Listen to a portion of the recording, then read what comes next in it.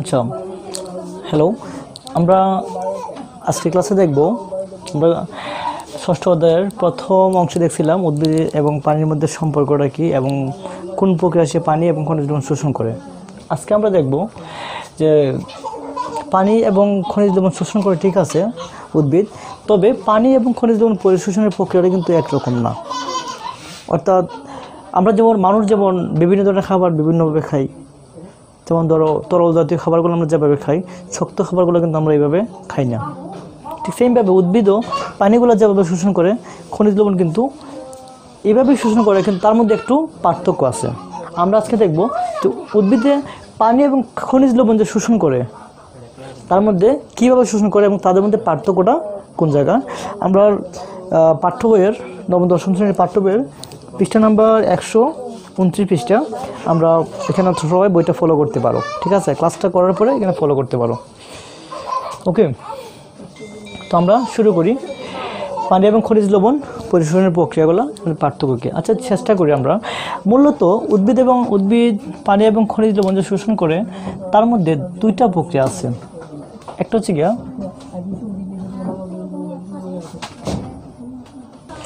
আচ্ছা, এই যে উদ্ভিদের পানি এবং খনিজ লবণ পরিশোষণের যে প্রক্রিয়া দুইটা আছে তার মধ্যে আমরা শক্তির ভিত্তিতে পরিশোষণ প্রক্রিয়া দুই ভাগে ভাগ করতে পারি, নিষ্ক্রিয় পরিশোষণ, সক্রিয় পরিশোষণ। আচ্ছা, উদ্ভিদ যে পানি শোষণ করে তার জন্য তার কোনো শক্তির প্রয়োজন হয় না।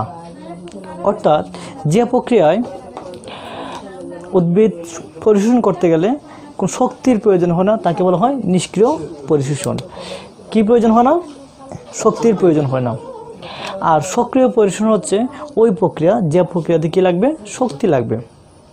ঠিক আছে, তো শক্তি বলতে আমরা কী বুঝি? উদ্ভিদের কি শক্তি আছে? হ্যাঁ, উদ্ভিদের শক্তি বলতে আমরা জানি সেটা হচ্ছে কি এটিপি। কি এটিপি?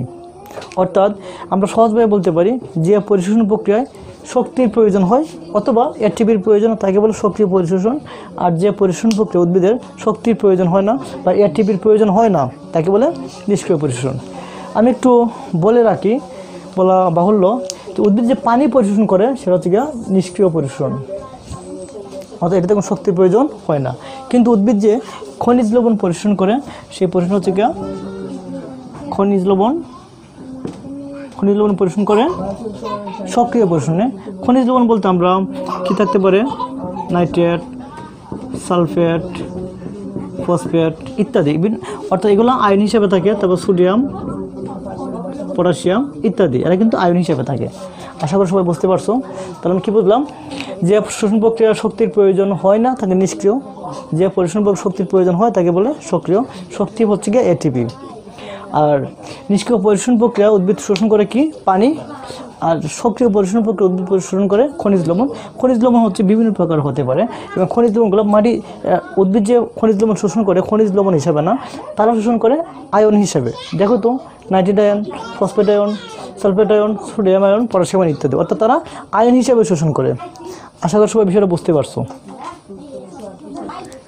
এবার আমরা দেখব উদ্ভিদ কীভাবে পানি পরিশোষণ করে। ঠিক আছে, তো দেখি উদ্ভিদ পানি পরিশোষণ প্রক্রিয়া আমরা মেইন বইয়ের পৃষ্ঠা নাম্বার 129 তোমরা সবাই ফলো করতে পারো। ঠিক আছে, আচ্ছা, এবার আমরা পানি পরিশোষণ প্রক্রিয়া দেখি। আচ্ছা, ধরো আমরা একটা উদ্ভিদ, এটা গাছ, এটা হচ্ছে মাটি, এগুলো মাটির কণা। তো আমরা স্বাভাবিকভাবে সবাই জানি মাটির কণার ফাঁকে ফাঁকে কী থাকে? পানি থাকে। আচ্ছা, এই পানি থাকে। তো আমরা দেখবো সেই পানিগুলো আমরা জানি কি উদ্ভিদ মূল শোষণ করে, তারপর কাণ্ডে যায়, পানিগুলা মূলে যায়, তারপর কাণ্ডে যায়, শাখা পোশাখা যায়, তারপর কোথায় যায়? পাতা যায়। এবার দেখি আমরা কী করে যাই। আমরা এই চিত্রটার মাধ্যমে এই জিনিসটা বোঝানোর চেষ্টা করছি। ঠিক আছে, এর আগে আমরা আরেকটা জিনিস বুঝে রাখি। ধরো এটা একটা গাছ, এই গাছের একটা শাখা পোশাখা আমরা ডাইরেক্টলি এইভাবে কাটতে পারি না, এভাবে কাটতে পারি না। এভাবে কাটলে আমরা এরকম টুকরা পাবো না, পাবো? এগুলোকে বলা হয় প্রস্থচ্ছেদ। কি? প্রস্থচ্ছেদ। অর্থাৎ সোজাসুজি এইভাবে যদি কাটি এটাকে বলা হয় কি? প্রস্থচ্ছেদ। প্রস্থচ্ছেদ করলে আমরা এরকম পাই না, গোলাকার। ঠিক আছে, এটা হচ্ছে প্রস্থচ্ছেদ। আবার ধরো এটা একটা গাছ, ধরে নাও এটা একটা গাছ, আমরা এই গাছটাকে আমরা এইভাবে কাটলাম। এটা গাছের মধ্যে এরকম আছে, এরকম অনেক কিছু আছে। যেটা আমরা দেখলাম, আমরা এভাবে কাটতে পারি না, কাটলে পরে আমরা অংশ এরকম হবে, অনেকটা এরকম আকৃতি হবে না? এটাকে বলা হয় লম্বচ্ছেদ। লম্বচ্ছেদ মানে কি? লম্ব বরাবর কাটা। আর প্রস্থচ্ছেদ মানে কি? প্রস্থ বরাবর কাটা। আচ্ছা, আমরা লম্বচ্ছেদ প্রস্থচ্ছেদটা একটু বিষয়টা ক্লিয়ার করলাম। এবার আমরা বোঝার চেষ্টা করি উদ্ভিদ কীভাবে পানি পরিশোধন করে। দেখো, এটা উদ্ভিদ, এগুলো যে মাটি, কি এগুলো? মাটি। আমরা জানি মাটি কোনো ফাঁকে ফাঁকে থাকে, পানি থাকে। এটা কিন্তু মূল, কিন্তু এগুলো হচ্ছে মূল রুম। প্রথমে উদ্ভিদ মূল রুম দেওয়া গাছের ভিতরে প্রবেশ করে। গাছের পানিগুলা মূল রুম দেওয়া প্রবেশ করে। কোথায়? মূল রুমে দেওয়া। মূল রুম বলতে মূল না, মূলের মধ্যে আমরা যদি একটা মূল কেটে নেই, ধরে একটা মূল, এটা একটা মূল, মূলের মধ্যে এরকম ছোটো ছোটো কিছু লাগানো থাকে, এটা হচ্ছে কি মূল রুম, শিকড়ের মতো। উদ্ভিদ প্রথমে এই মূল রুম দেওয়া প্রবেশ করে, উদ্ভিদ না, পানি মূল রুম দিয়ে প্রবেশ করে। প্রবেশ করার পর সে কোথায় যায়? মূলে। ঠিক আছে? আচ্ছা, এই মূলের ভিতর দিয়ে সে প্রথম কোথায় যাবে? কাণ্ডে। ঠিক আছে, এবার এজ এ কাণ্ড, এবার কাণ্ডের ভিতর দিয়ে কোথায় যাবে? শাখা প্রশাখায়। তাহলে প্রথমে সে যে শাখা প্রশাখাতে যাবে কোথায়? পাতা। তাহলে আমি কি বুঝলাম? প্রথমে যাবে কোথায়? যাবে কোথায়? মূল রুম। মূল রুম থেকে মূলে, তারপর কাণ্ড, শাখা প্রশাখা, পাতা। আমরা লক্ষ্য করি যখন পানি শোষণ করে তখন প্রথমে যাবে মূল রুম, তারপর মূল, কাণ্ড, শাখা প্রশাখা, পাতা। আচ্ছা, এবার প্রশ্ন হচ্ছে, স্যার উদ্ভিদ এই কাণ্ডের ভিতর দিয়ে কোথায় যায়? শাখা প্রশাখা যায়। কীভাবে যায় আমরা কি জানি? না। তো এটার ভিতরে কীরকম আছে আমরা কি সেটা জানি? আমরা এটা কিন্তু প্রস্থচ্ছেদ করি। কী করি? ধরো আমি একটা কাণ্ড নিলাম অথবা একটা মূল নিলাম, অথবা মূলের ভিতর দিয়ে কীভাবে যায়? আমি এখান থেকে ধরো আমি এই যে মূলটা, এই মূলটা আমি কেটে আনলাম। এই মূলটাকে আমি কী করলাম? প্রস্থচ্ছেদ করলাম। কী করলাম? প্রস্থচ্ছেদ করলে এরকমটা হবে না? প্রস্তুত করলে আসলে এরকমটা হয় মাইক্রোস্কোপে দেখলে, এদের ভিতরে এই জিনিসগুলো থাকে। ঠিক আছে, একটা কাণ্ডকে যদি কাটি তাহলে ভিতরটা এরকম হবে, এরকম হবে। এটা মাইক্রোস্কোপে দেখলে এরকম হবে। আচ্ছা, এবার দেখি আমরা যখন পানি মূলের মধ্যে মূল রুমে প্রবেশ করলো, তখন কোথায় গেল? মূল। পানিগুলো তো ধরো এটা একটা মূলের মধ্যে জায়গা, এটা মূলের একটা মধ্য জায়গা। পানি কি এক লাফে, মানে পানি কি আসলে কি এক লাফে কি মধ্যে চলে আসবে? অবশ্যই একটা প্রক্রিয়া আছে, সেই প্রক্রিয়াটা আমরা দেখার চেষ্টা করি। এই যে এগুলো আছে না, এগুলো হচ্ছে মূল রুম। কীগুলো? মূল রুম। প্রথমে মূল রুমে প্রবেশ করলো, অর্থাৎ বাইরের অংশে প্রবেশ করলো। মূল রুমে প্রবেশ করার পরে এই যে এই জায়গাগুলো, একটা সাইকেল না, এটা বাইরে একটা সাইকেল আছে না, এই সাইকেলটা হচ্ছে কি, এই সাইকেলটার নাম হচ্ছে কি এপিডার্মিস। কি এটা? এপিডার্মিস। প্রথমে পানি প্রবেশ করে কোথায় প্রবেশ করবে? মূল রুমে। ঠিক আছে, মূল রুম থেকে কোথায় আসবে? এপিডার্মিসে। ঠিক আছে, এপিডার্মিস। এই যে মধ্যে এপিডার্মিসের মধ্যে কতগুলো গোল গোল জায়গা আছে না, এগুলো হচ্ছে কর্টেক্স। এগুলো কি? কর্টেক্স। তারপরে পানি কোথায় আসবে? কর্টেক্সে। ঠিক আছে, কর্টেক্সে আসার পরে এই যে জায়গাটা, এই জায়গাটার নাম কি জানো? এটা হচ্ছে গিয়া, দেখো এই জায়গাটা, এটা হচ্ছে গিয়া এন্ডোডার্মিস। আমি আবার বলি, এটা মূল রুম, এপিডার্মিস, কর্টেক্স, এন্ডোডার্মিস। ঠিক আছে, এবার পানি কোথায় আসলো? এন্ডোডার্মিসে। এই এন্ডোডার্মিস আওয়ার পরে পানি কোথায় আসবে জানো? এই জায়গাটায়। এটার নাম কি? Xylem tissue. এটা কি? জাইলেম বা জাইলেম টিস্যু। আসলে দেখো, আমরা এই যে এই অংশটা আমরা কোথা থেকে নিয়েছি জানো? তো এই শাখাটা নিয়েছি আমরা। যখন আমরা কাটি, এই যে বড় আমি যখন এই জায়গাটা আমি কেটে নিলে এগুলো কিন্তু আমি যদি এইভাবে কাটি, প্রসেস করি, তাহলে আমি কাটলে পরে এই যে এই জায়গাটা এরকম গোল দেখাইব না? বোঝা গেছে? ওই যে এই জায়গাগুলো এগুলো হচ্ছে এইটা, এগুলোর ভিতরে একটা পাইপের মতো। ঠিক, আসলে খালি চোখে পাইপ দেখা যায় না, কিন্তু মাইক্রোস্কোপ যন্ত্র দেখতে গেলে পাইপের মতো দেখায়। ঠিক আছে, তাহলে আমরা এই যে জিনিসগুলো, ওইগুলো আমি কাটি যখন আমরা প্রস্থচ্ছেদ করি, তখন এগুলো এরকম দেখায়। এই যে এগুলো আছে না, ঠিক এগুলো কীরকম দেখায়, এরকম দেখায়। আশা করি বিষয়টা বুঝতে পারছো। এবার আমরা বোঝার চেষ্টা করি। তাহলে আমরা যখন প্রস্তুত করলাম তাহলে কীভাবে আসলো, আমার এরকম জাইলেম টিস্যুতে আসলো। তো এবার আমরা আবার প্রথম দিকে যাই। প্রথমে আমরা এটা পরিচিত হই। প্রথমে এটা হচ্ছে এপিডার্মিস, এটা মূল রুম। তারপর এপিডার্মিস, কর্টেক্স, এন্ডোডার্মিস, এটা হচ্ছে গিয়া জাইলেম, আর এটা হচ্ছে গিয়া ফ্লোয়েম। তো পানি কোথায় কোথায় যায়, আমি প্রথমে কোথায় দেখলাম, প্রথমে আসলো মূল রুম, তারপর কোথায় এপিডার্মিস, তারপরে কোথায় আসলো কর্টেক্স, তারপরে এন্ডোডার্মিস, তারপরে জাইলেম টিস্যু। জাইলেম টিস্যু মানে, জাইলেম টিস্যু যাওয়া মানে এই জায়গাতে যাওয়া, মানে ধরো এটা একটা জাইলেম টিস্যু, এই জায়গা চলে গেছে না। এবার জাইলেম টিস্যু তোমার কিসের মতো, পাইপের মতো, সেই জাইলেম টিস্যু বরাবর পানি উঠতে থাকবে। শাখার মধ্যে জাইলেম টিস্যু আছে, উঠতে থাকবে। তারপর সে কোথায় যাবে, পাতায় যাবে। বিষয়টা ক্লিয়ার? তাহলে আমি বিষয়টাকে যদি আমি আরেকটু যদি এবার আমরা খেয়াল করি, তাহলে আমরা দেখলাম উদ্ভিদ কীভাবে পানিটা শোষণ করে। উদ্ভিদ পানি শোষণের প্রক্রিয়াটা হচ্ছে প্রথমে কোথায় যাবে, মাটি থাকবে, মাটি থেকে কোথায় যাবে মূল রুমে, মূল রুম থেকে মূলে যাবে, মূল থেকে কোথায় যাবে, এই যে মূলের মধ্যে, এই যে যখন মূলে গেল, তো আমি যদি একটা মূলের টুকরা নিলাম এরকমটা, তো এই বাহির থেকে ভিতরে তো এক লাফে আসবে না। এটা আসে কীভাবে, প্রথমে আসবে কোথায়, মূল রুমে আসবে। এই যে মূল রুম, মূল রুম থেকে কোথায় আসবে এপিডার্মিস, এপিডার্মিস থেকে মূল রুম, এপিডার্মিস, কর্টেক্স আসবে, কর্টেক্স থেকে এন্ডোডার্মিস, তারপরে কি জাইলেম টিস্যু। এই জাইলেম টিস্যুর মধ্যে কোথায় যাবে, পুরো কাণ্ডের মধ্যে ছড়ায় পড়বে। তারপর কোথায় যাবে, শাখা প্রশাখায়। আশা করি বিষয়টা বুঝতে পারছি। আমি আরেকটা বিষয় বলে রাখা দরকার, উদ্ভিদ যে পানি শোষণ করে কোন প্রক্রিয়া, নিষ্ক্রিয় পরিশোষণ প্রক্রিয়া। নিষ্ক্রিয় পরিশোষণ প্রক্রিয়া হচ্ছে কি এই প্রক্রিয়া, যে প্রক্রিয়াতে কোনো এটিপির কি নাই, প্রয়োজন নাই। আর আমরা একটা জানা রাখা দরকার, এটিপি মানে কি, এটিপি মানে হচ্ছে গিয়া অ্যাডেনোসিন ট্রাইফসফেট। আমি আবার বলি, এটিপি মানে হচ্ছে অ্যাডেনোসিন ট্রাইফসফেট। আমি আশা করি সবাই বুঝতে পারছো উদ্ভিদ কীভাবে মাটি থেকে পানি পরিশোষণ করে।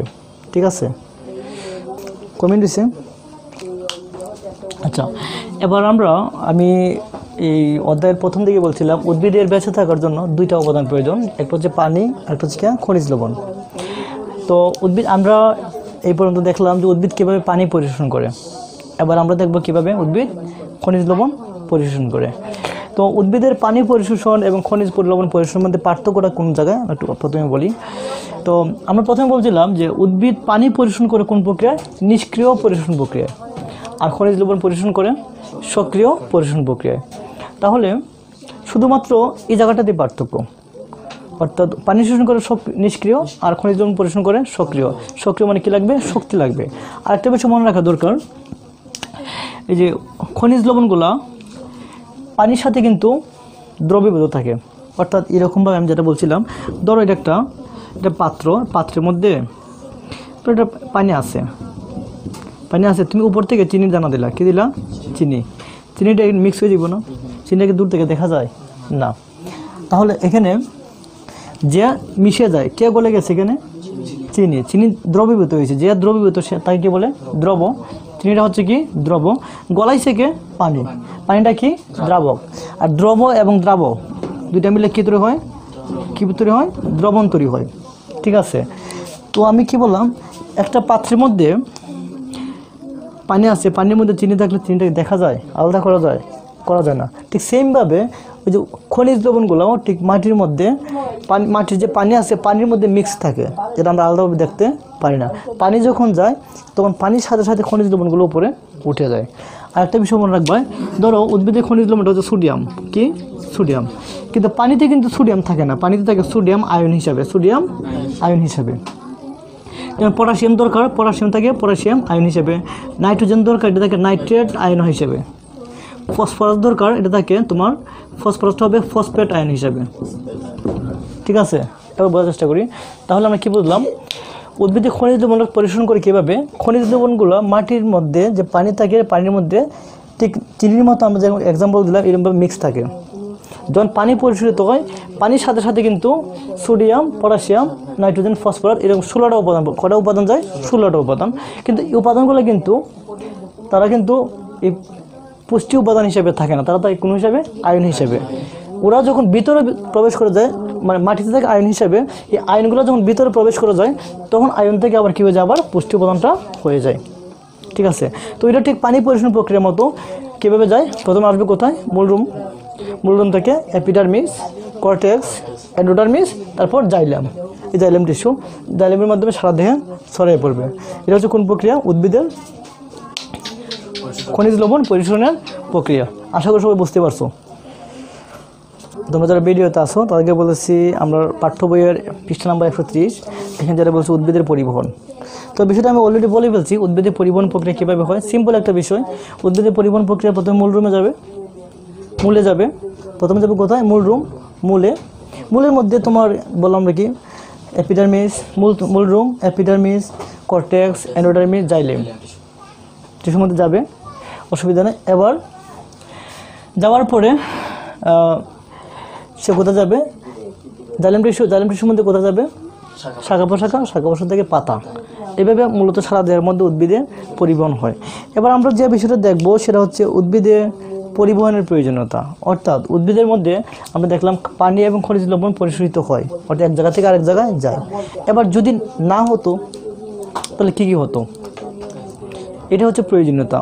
দেখি আমরা বলছিলাম কি যে উদ্ভিদের যে আমরা প্রথম দিকে বলছিলাম যে তার কোষ আছে, কোষের প্রোটোপ্লাজমের 90% কি? পানি থাকে। এবার পানি যদি না থাকে প্রোটোপ্লাজম কি বাঁচবে? না বাঁচলে কি কোষটা মারা যাবে না? কোষটা মারা গেলে গাছটাও মারা যাবে। তাহলে উদ্ভিদটা অবশ্যই এই যে পরিবহন যদি না থাকতো, পানিকে দিতে পারতো, তাহলে অবশ্যই পরিবহনটা খুবই প্রয়োজন। এছাড়া উদ্ভিদের পানি আছে, অনেক সময় দেখবে যে নদীর পাশে একটা গাছ আছে, প্রচুর পানি আছে কিন্তু গাছটা মারা যেতেছে। আসল বিষয়টা হচ্ছে গিয়া পানি আছে কিন্তু এখানে আশেপাশে কোনো পুষ্টি উপাদান নেই। তাহলে পুষ্টি উপাদান ধরো মাটিতে আছে, এবার মাটি থেকে যদি গাছের মধ্যে না নিতে পারি তো গাছটা মারা যাবে না? মারা যাবে। তাহলে আমার কী করতে হবে? এই পুষ্টি উপাদানটা এই মূল থেকে কোথায় নিতে হবে? কাটে নিতে হবে। এই পুষ্টি উপাদানটা কী করতে পারে? Sodium, potassium, nitrogen, phosphorus. ওই যে আমরা ইউরিয়া সার দিই, ইউরিয়া সারের মধ্যে নাইট্রোজেন থাকে। আমরা লাল সার দিই না পটাশ সারের মধ্যে থাকে ফসফরাস। তারপর আমরা গ্রামের মধ্যে যে বলে মাটিটা সার যেটা বলি আমরা, যেমন তোমার থাকে কি? পটাশিয়াম থাকে। পটাশিয়াম যেখানে বেশি দিবা এখানে গাছটা বড় হবে না কিন্তু ফল বেশি হইব। নাইট্রোজেন সার যত বেশি দেওয়া হইব গাছ দেখতে তত সুন্দর হইব, তবে সতেজ হইব। আচ্ছা, যাই হোক, তো আমরা বলছিলাম যদি এই যে পরিবহন প্রক্রিয়া যদি না থাকতো, পানি দিতে পারতো, এই বিভিন্ন পুষ্টিমান দিতে পারতো, তাহলে গাছটা কী হয়ে যেত? মারা যেত। তাহলে আমার গাছটাকে মৃত্যুর হাত থেকে রক্ষার জন্য এবং বেশি বেশি ফসল পাওয়ার জন্য আমার পরিবহন প্রক্রিয়াটা খুবই প্রয়োজন। ঠিক আছে, আশা করি সবাই বিষয়টা বুঝতে পারছো।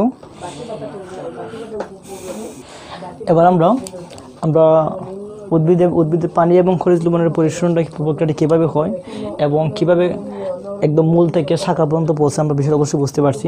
আমরা জাস্ট সর্বশেষ আমরা এই বিষয়টা একটু আবার ওভারভিউ করতেছি, আবার পুনরায় দেখতেছি। ঠিক আছে, সবাই একটু মনোযোগ দিয়ে দেখবা। এতক্ষণ যারা বুঝতে পারে নাই তারা একটু বোঝার চেষ্টা করবে। আমরা প্রথমে চিন্তা করি একটা গাছের শিকড়ের নিচে অবশ্যই মাটি আছে, মাটির মধ্যে কী থাকবে? পানি থাকবে।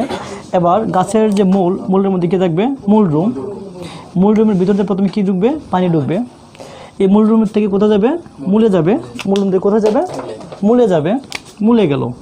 এবার এই মূলের ভিতরে কীভাবে যায়? প্রথমে মূলত্বক যাবে, তারপর এপিডার্মিস, কর্টেক্স, এন্ডোডার্মিস। যখন এন্ডোডার্মিসের ভিতর দিয়ে শেষ পর্যন্ত কোথায় আসলো? জাইলেম। এই জাইলেম টিস্যুতে আসলো। জাইলেম টিস্যুর মধ্যে কোথায় যাবে? কাণ্ডে, শাখা প্রশাখা, তারপরে পাতা। এই প্রক্রিয়ার মধ্যে উদ্ভিদ পানি এবং খনিজ লবণ দুইটাই পরিশোধন করতে পারে। এবং তবে এদের মধ্যে একটা পার্থক্য হচ্ছে উদ্ভিদে পানি শোষণ করে নিষ্ক্রিয় পদ্ধতি আর খনিজ লবণ পরিশোধন করে সক্রিয় পদ্ধতি। এই দুইটাই পার্থক্য। সক্রিয় পদ্ধতি মানে হচ্ছে যে শক্তি লাগবে, আর নিষ্ক্রিয় পদ্ধতি মানে হচ্ছে যেটা তো শক্তি লাগবে না। আশা করি উদ্ভিদের পানি এবং খনিজ লবণ পরিশোধন প্রক্রিয়াটা বুঝতে পারছি। এবং যদি এই পরিশোধন প্রক্রিয়াটা যদি সবাই না হতো উদ্ভিদের মধ্যে, তার উদ্ভিদটা কিন্তু তার অভাবে মারা যেত। এক পর্যায়ে আমরা অনেক সময় মাঝে মধ্যে দেখি গাছটা মারা যাচ্ছে। আসলে মারা যাওয়ার দুইটা কারণ হতে পারে, পানির অভাব অথবা পুষ্টি উপাদানের অভাব, অথবা গাছটা সতেজ আছে কিন্তু গাছের মধ্যে ফল ধরতেছে না, কম ফল ধরে। এটার মধ্যে আসলে পটাশিয়ামের অভাব। এখানে আমরা পটাশ সার মানে লাল সার আমরা যেটা বলি, পটাশ সার দিলে গাছটা যেমনই হোক ফল ধরবে। আর গাছটা প্রায় সবুজ না, মারা যাচ্ছে, সবুজ হইতেছে না, গাছের আকার বড় হইতেছে না, এটাতে ইউরিয়ার অভাব বা নাইট্রোজেনের অভাব। ঠিক আছে, তো আমরা এটাও বুঝতে পারছি কীভাবে পরিবেশন করে প্রক্রিয়াটা কী এবং উদ্ভিদ এবং খনিজ লবণ পরিবেশনের প্রক্রিয়ার পার্থক্যটা কী। তো আশা করি সবাই বুঝতে পারছো। আজকের মতো আমরা ক্লাসটা এখানে শেষ করলাম। সবাই ভালো থেকো।